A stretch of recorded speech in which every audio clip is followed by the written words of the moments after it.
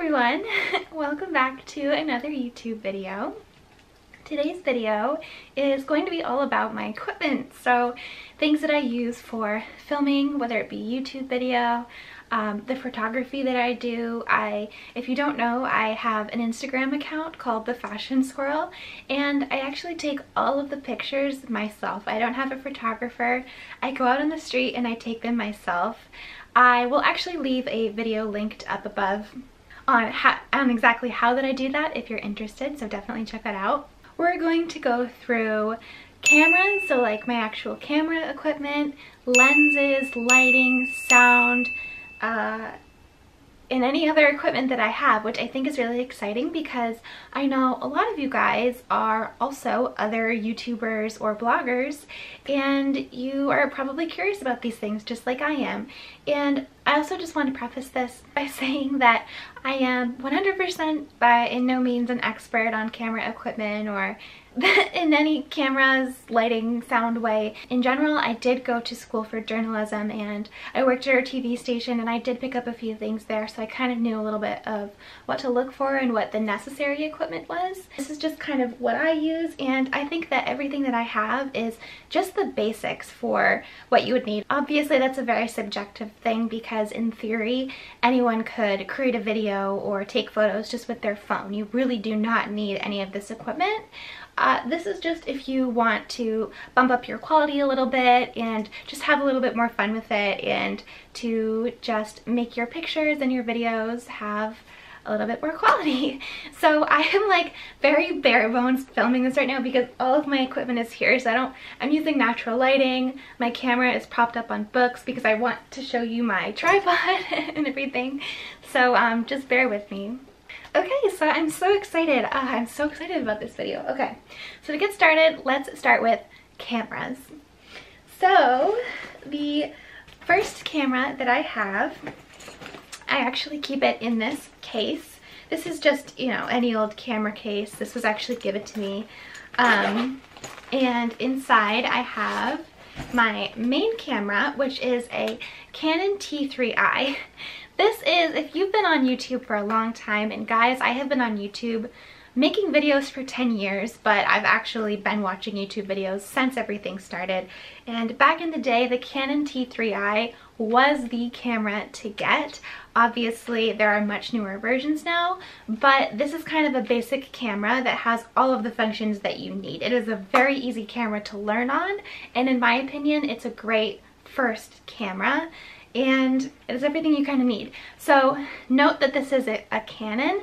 Something that I've learned is that early on you almost want to like decide on a brand and kind of stick with it. That way you'll save money, because once you get, say if you get a Canon base, then you'll need to be getting Canon lenses.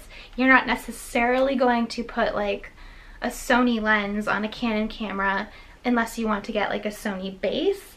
And I could be wrong in that, but that's just what I've learned. If I'm incorrect, let me know in the comments. If I say anything incorrectly, like, just please leave it in the comments, but this is what I've learned. So I have two lenses. The main lens that I use is this one here. This is it is a 18 to 200 millimeter lens. The aperture is 3.5 to 6.3. And it's also a macro lens. So this I actually got as my first lens because when I actually got this camera right before I traveled abroad to New Zealand in college. So I kind of wanted it, one, for like starting my first YouTube videos, and then two, I wanted a nice camera for when I was studying abroad because I was going to be taking so many landscape pictures. And that's what a lens like this is good for, is like those very wide kind of shots. You can zoom in really far, you can manual focus and everything pretty good, but it's not so great for close-up shots. And it's not so, because the aperture only goes down to 3.5, you don't really get that blurry background that you're used to with fashion photos. So when I started the Fashion Squirrel, that's when I was like, okay, I need to get a lens that is perfect for fashion photos. Like, I'll put up on the screen an example of what I mean, but where the details of the clothing are in focus and the background is blurry. Mostly for those like on the street fashion photos, which is mostly what I take.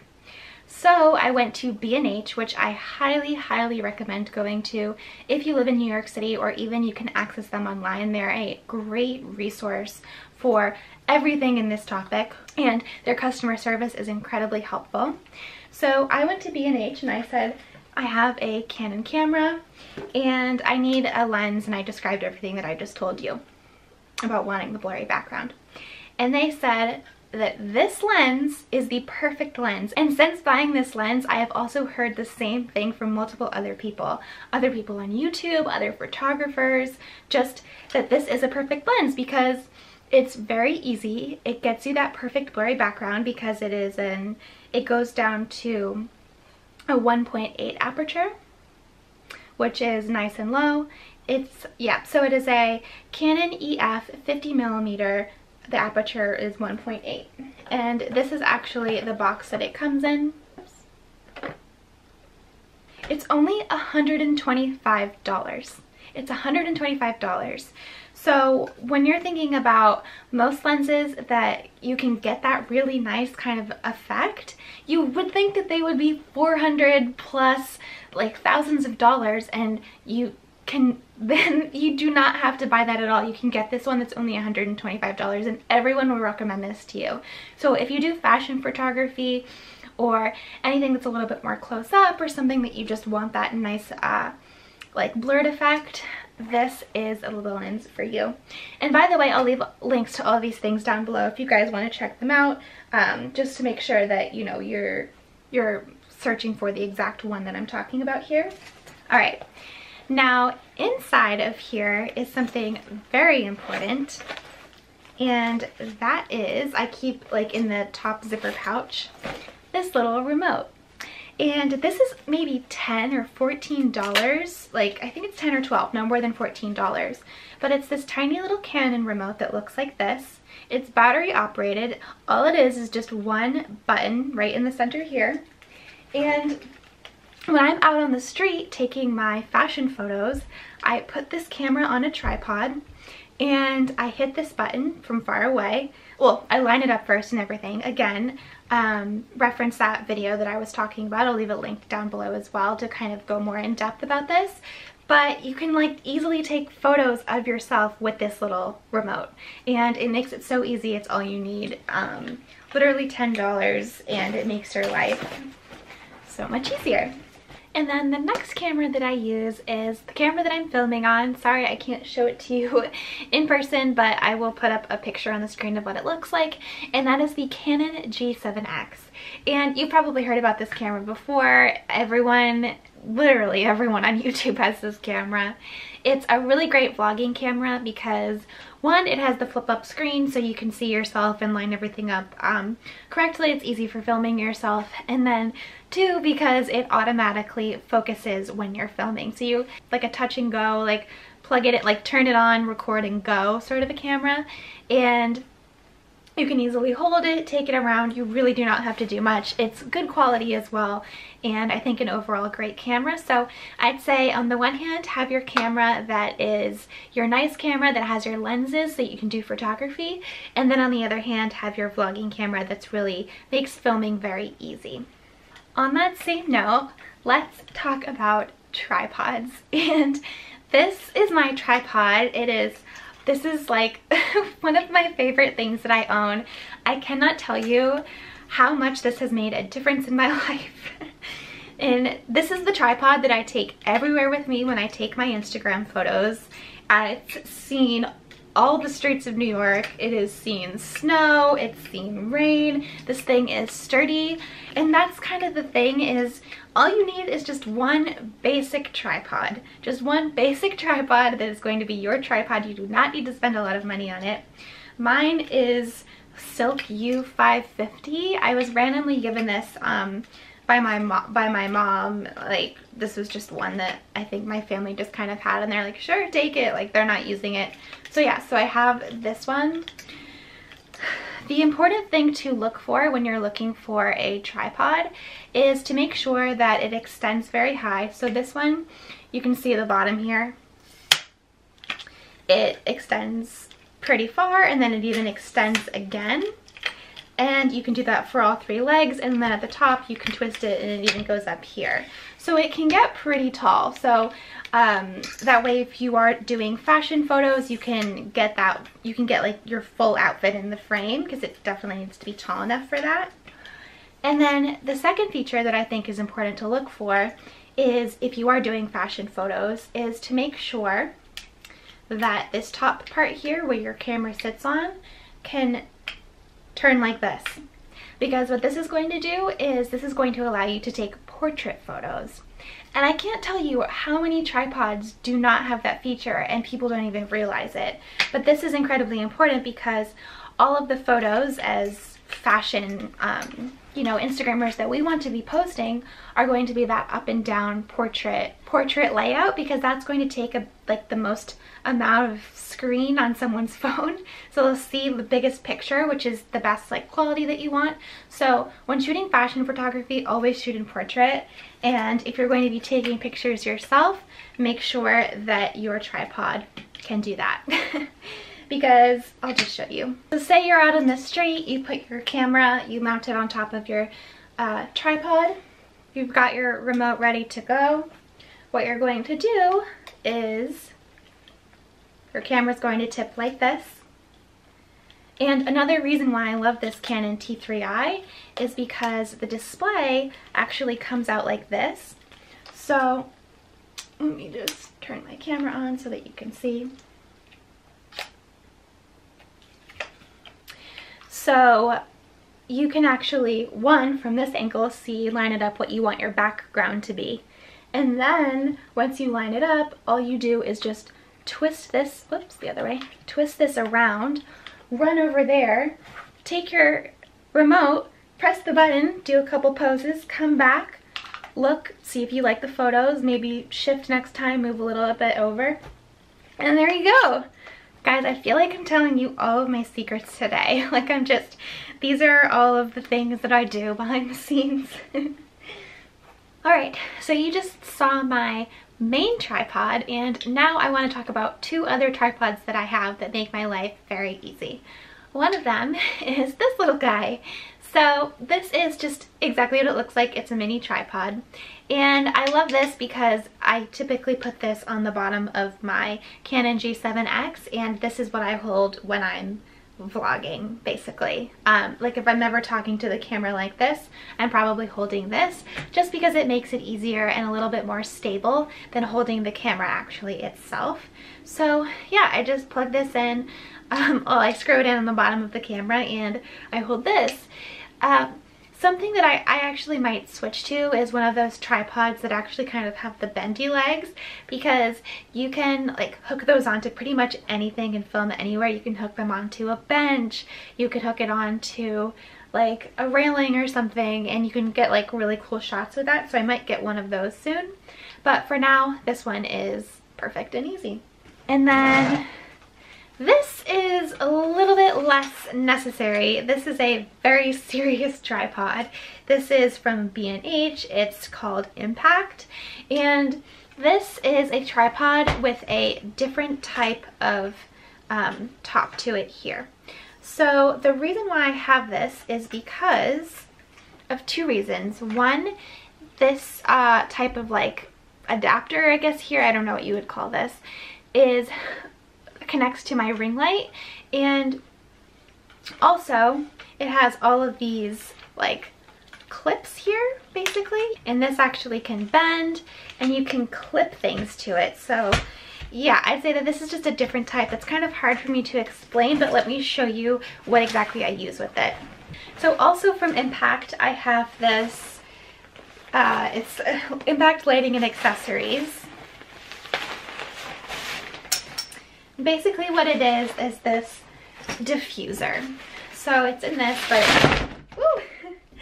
So I don't know if I can show you how big this actually is, but basically, yeah, it's a diffuser. So what that's meant to do is like either if there's a lot of light here, diffusing that light, or even bouncing off the light from this direction. So as you can see right now, I have a lot of light coming in from here because I have a window right here. And this side of my face is more shadowed because obviously there's no window on this side of my room.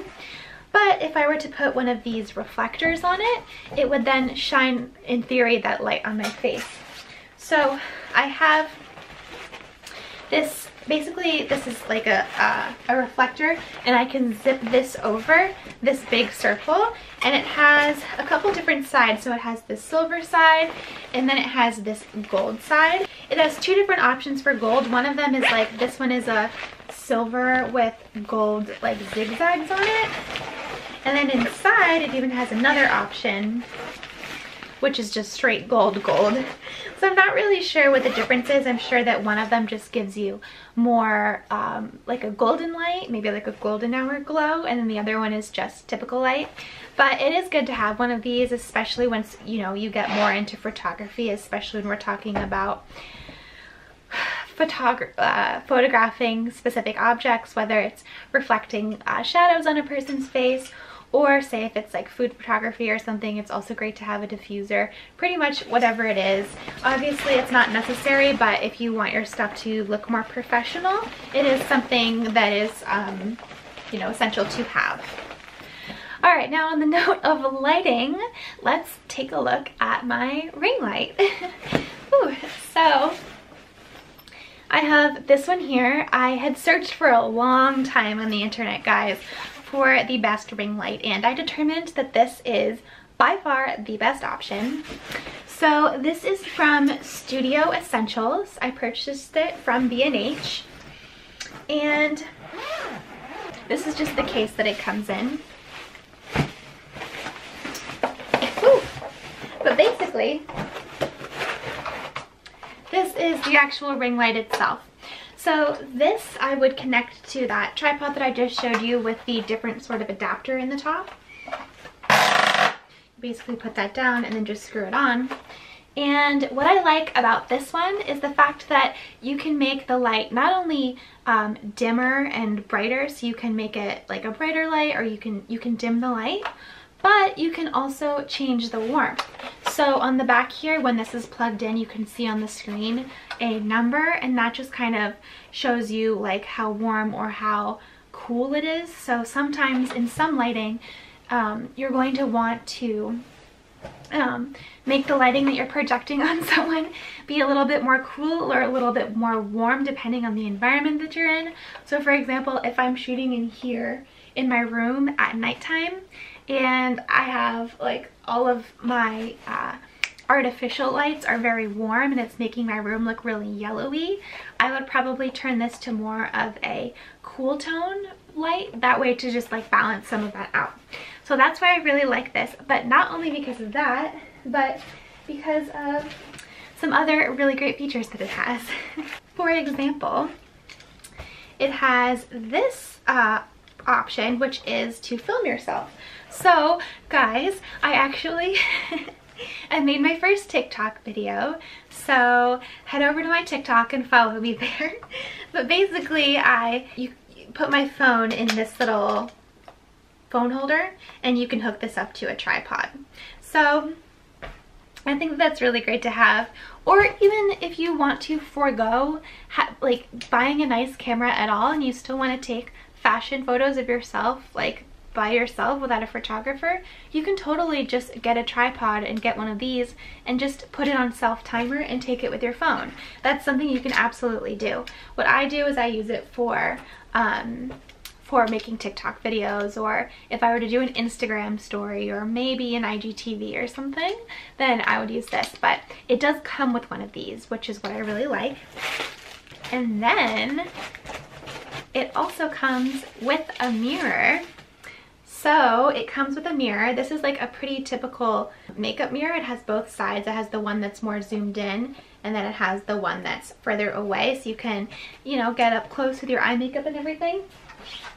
And what I like about this ring light is that it has an insert here, so you can put your camera here. And then if you want, it also has an insert at the top here, so you can put your mirror in there so that you can make makeup videos. So, or you can flip it either way around, whatever you want to do. But how cool is that? Like, you can, it's just, guys, it is just perfect. I think that this is the perfect ring light. I did a lot of research And I think that, ooh, the additional features that it has just for like the warmth and the coolness and the dimming, and the fact that you can put your phone in it, you can put a camera in it, and you can also have the option of doing the mirror. I mean, what is better? Honestly, what is better? Next in the category of lighting is this little guy, and you might have seen this before. I think like YouTubers like Casey Neistat and those kind of made these popular. But this is the Aperture AL-MX Lighting Up light. And I'll leave the specifics linked down below, but basically the purpose is just to give you a little bit of extra light where you need it. So say right now if instead of, you know, maybe using my diffuser or something to get some light over here, I could prop this up on a tripod. It also comes with this little adapter thing here, so you could even put this on top of another camera or on any tripod just to give some extra light. You can also balance this on anything. I can just put it on my table here and, you know, you're good to go. But what's great about it is that this little guy is very powerful. So you can see that it's very bright, and you can also change, again, the dimness of it, so if it's brighter or less bright, and then also the warmth, like the tone of it. So if you want to be more warm, more like yellowy tones, or more cool, such as, you know, more of those blue tones. So right now, see, we can make it brighter, or we can make it a little bit more dim. And then if I flip this switch here, we can make it more warm. So see, this is going really warm, or we can make it more cool. So this is getting really cool. So it is getting really cool. So yeah, I think one of these is just awesome to have. And also, you don't need to plug it into anything. You can literally just take it, go, use it wherever you want. If you're like someone who likes taking pictures of food at restaurants, I mean, you might look a little bit crazy, but sometimes it's really hard to get the lighting right in restaurants. If you're trying to take a picture of your plate of food, the quality is just not going to be good because it's very dark in restaurants. So like something like this behind like a piece of paper or something could really help out. And then, and this is like a totally not necessary lighting thing at all, but I just wanted to show you guys, fairy light. You guys know what fairy lights are. Basically, they're very, very tiny lights. So sometimes it just adds interest to a photo or interest to a background. If I were to put these up, say for example on my headboard, it would just add a little bit of depth and some bokeh coming from, you know, the lights in the background. If you're doing flat lays, it's really cute to just kind of, you know, put the fairy lights kind of everywhere on top of the products that you're showing. And I also, you know, I think you guys have probably all seen this, but you can do some really cool things with the photography with fairy lights. So for example, I took this photo in Dumbo, and you can see that there, yeah, you get that really cool bokeh effect. I think these are just a really great prop to have. I have fairy lights on my garment rack, which is just great for, you know, all of my fashion videos. And I just think that they just add a little bit of like, a little bit of sparkle, a little bit of interest, and a great prop to just kind of have. Okay, sound. So in terms of sound, I could definitely, this is an area that I need to invest more in because I just rely on the sound that the microphone that I get from whatever camera I'm using. But if you want to bump up your sound and make your sound quality a little bit better, you want to either get a boom mic or a lav mic. A boom mic is a mic that's basically going to come in like this, and it's going to be out of the frame, but it's close to you, and that's going to pick up the sound. A lav mic is a mic that you would actually have like a mic pack on your back or something hidden somewhere in your clothes, and you would like hook it to your shirt or something and, you know, cover it with your hair or whatever. I have only a boom mic, and that's fine. There's nothing wrong with that. This one actually plugs in great to my Canon camera that I showed, and yeah, it's very easy to use, and I think that the quality is good. I'm probably going to be investing in a lav mic, so when I do, I'll let you guys know which one that I get if you're interested. But for now, I really do like this one. And this fuzzy thing on it, I actually learned it's called the dead cat, which I think is so weird but kind of funny too. Basically, it's not, oh no. Hang on, hold up. Basically, this is what the camera typically looks like. It is a Rode camera, And this is a really good starter mic. This is a pretty typical mic that I would say a lot of people kind of at least have. The point of the dead cat is only to be used when you are outside and it is windy, because if you've ever heard a video of someone talking and it's like, and it's super windy and you can't even hear what they're saying, that's, you know, that just happens. But if they had one of these on it, then that would get rid of some of that sound. So yeah, the dead cat is great to have, and it comes with the mic, so yeah. Next, I'm just going to show you something that's just fun. I do not use this all the time, but I splurged on this randomly one year when I got my tax return. And do I regret it? Kind of. It is a drone, and I have the DJI Mavic Air, and I am so mad. I got this, and I definitely got this in spring of 2018, and I had been looking at drones for months, and right as I was looking at them was when drones kind of started to really pick up, and I had waited only a couple months, and it increased the price of the drones, like all of the DJI drones, just increased by at least $200. So although I was looking at the DJI Mavic Pro, just like the main one, I ended up going with the Air because it was a little bit less expensive, but it is still very good. I wouldn't recommend getting one of these if you live in New York City and you never leave, because you can't use them. It is basically completely illegal to use a drone in New York City just because it's very densely populated and people don't like something just flying over their head. And also there's a lot of government buildings and things around too, and yeah, I think drones can be used as weapons, so there's just a lot of laws around why you can't use drones. I do live in Brooklyn, kind of close to Prospect Park, and I think that I might be able to use it in the park. But again, it's like, I don't know. I had like these great expectations for this drone, and then I realized that I can't use it in New York, so I kind of regret that. But when I went to Greece, for example, I got this really great footage. It was just beautiful footage of Greece and just like the white houses and the ocean and everything, and it was just really cool to use it there. So if you are like a travel vlogger or blogger or anything, that is like, I think you could definitely do a drone and you could get some really cool shots and make really cool content with it. I just kind of need to figure out how I'm going to do that. But it is fun to play with nevertheless. And when you get a nice one like this, that's when you're actually going to get to use the footage and everything. And because this can go, I think, like 1.5 miles away. So it is pretty cool, but definitely not necessary. All right, now moving on to more of the post-production process and the equipment that you need after the filming has already been done. So the first thing that you're going to need is an external hard drive, because I learned the hard way that you can, unless you have a like amazing laptop with like really good storage, your laptop is not going to be able to hold all of your video files because they are very big files. And I don't know about you guys, but I just have like the plain like MacBook Pro 13-inch, like the old one that like everyone has, and I will tell you, it does not hold the storage. You need an external hard drive.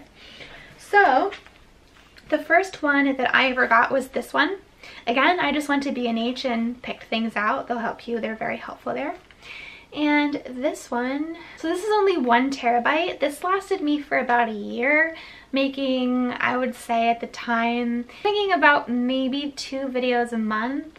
And then I started to make 1 video a week. And that's when I totally lost storage, and it was really weird, and it was scary. So then I went in and I got this one. This is from WD Elements, and let's see. And this one I believe is 2 terabytes, so it holds twice as much as the last one. So hopefully, I'm hoping that this will last me 2 years. I think I've had this one for about a year, so it should last me about another year, hoping. The more storage space you're going to get, the more storage space the more you're going to be paying, basically. So it's kind of up to you on, you know, what you think you're going to be doing for the next year, I guess. And Also, you want to make sure that you have one that's compatible for whatever system you're using. So I have an Apple computer, so I got a hard drive that's compatible with a Mac. If you use a PC, you need a hard drive that's compatible with a PC, so make sure that you check that first. And there are some that are compatible with both, in which case you, I think, need to get it formatted for the right computer. I think this one actually might have been formatted for a PC, or it could be formatted for both, I don't remember. But I do remember that before I left B&H that day, they said to walk over to the like the help center, and the people there basically just plugged it in and really quickly formatted it to a Mac for me, and it was super easy. So if you can go into B&H, just talk to them and they'll help you figure it out. But if not, if you're buying online, just make sure that you get one that's compatible for whatever type of system that you have. All right, and then editing software. So for me, in my mind, there are two main editing software systems that you should be deciding between, and iMovie is not one of them. You can use iMovie if you want, but it's just, it's so basic. There's so much more that you can be doing. Okay, so if it were up to me and I had all the funds in the world, I would be using Adobe Premiere Pro, because that's what I learned to edit on, and I think that that's a pretty standard industry editing software. Besides Avid, that's like people who literally make movies and stuff, so like we do not need to use that or talk about that, but that is another system. What I use is Final Cut Pro, and that's available on like just in general for Macs, and the reason why I use that is because it's less expensive than Premiere, but I feel like you can get a lot of the same features. So that is what I use. I will leave a link down below. It's less expensive, but you have a lot of features in there that you can use, and it's very easy to use once you get the hang of it. So definitely like, and you can easily teach yourself. There are like very basic things that you can learn, and you can just search on YouTube videos like tutorials, and you can really teach yourself. And that's what I love about all of this, is that you don't need a degree in this. You can just 100% teach yourself how to do all of this from scratch. If you actually like care and are really passionate about it, you can go really far, and I just think that that is so amazing. So that's the editing software that I use for videos, and then the editing software that I use for my photos is Adobe Lightroom. So Lightroom that's like real photographers use Lightroom, and you can too. It is very easy to use, honestly. Like, don't go thinking that all these professionals are doing all these crazy things, because they are very easy to learn. You do have to pay for it as well. It's maybe like $60 or $70. I'm not 100% sure because I downloaded it a while ago, but you basically can go through and you can manipulate a lot of parts of the photo, a lot more than you can do on your phone. You can even get as specific as like taking one color completely out of a photo. So for example, I don't like the color green to be in a lot of my Instagram photos. So if I'm taking a picture anywhere near like trees or grass, I can just completely remove that color from the photo, and it is crazy. Just the nitpicky little things that you can do. If you guys want to ever see me make a video on how I edit my Instagram photos in Lightroom, leave a comment down below and maybe I'll make that video in the future. But alright, I think that is everything in terms of my equipment. Obviously I use other things in terms of props. For example, like I love this umbrella because it gives off a really cool light in photos. I also sometimes, when I'm taking photos, my fashion photos on the street, especially in the spring and the summertime, I will, you know, just stop at a bodega on the street and buy like flowers for $5 or something, or like a little croissant and have it as a prop. Just like really kind of get into it, and just whatever is your style, whatever makes the most sense for like you, just, I don't know, just look into it, figure it out. Just kind of always keep an eye open and always be looking for new things. Like for example, when I'm going around in New York City, I always have one eye open for a background. Like, oh, that spot or that location would be a perfect background for my photos. I'll take a photo of it, I'll save it in like an album on my phone. Or just like little things like that. It's like, it's a hobby that we love, and I just love getting creative with it and just deciding on new things. And I think that this could be a whole other video on its own, but I think like all of like the shaming of like people shaming girls, of, you know, being really like specific with these things, I think that that is horrible, and it is just a hobby. We enjoy these things. We love these things. It's something that you can really get into and learn a lot about, and, you know, become educated on and share that knowledge with other people. So I don't, you know, I think it's all good things, I think. But yeah, that is another video for another time. Thank you guys so much for watching. I love you if you got this far. If you did get this far to the end of the video, let me know in the comments. Leave the word fairy light. Leave the word fairy light in your comments so that I know that you made it to the end. But thank you guys so much. Definitely don't forget to subscribe if you haven't already. Leave a like and a comment, and also I have as I mentioned, my Instagram account, the Fashion Squirrel, and I post daily outfit inspiration on there, so definitely check that out as well. And then also I am on TikTok. So follow me over there. I have like 4 followers, and I would really love it if you guys, if we could be friends on there as well. So yes, that is it. I hope that you learned something great, or have like great takeaways from this video, and I will see you in the next one. All right, bye.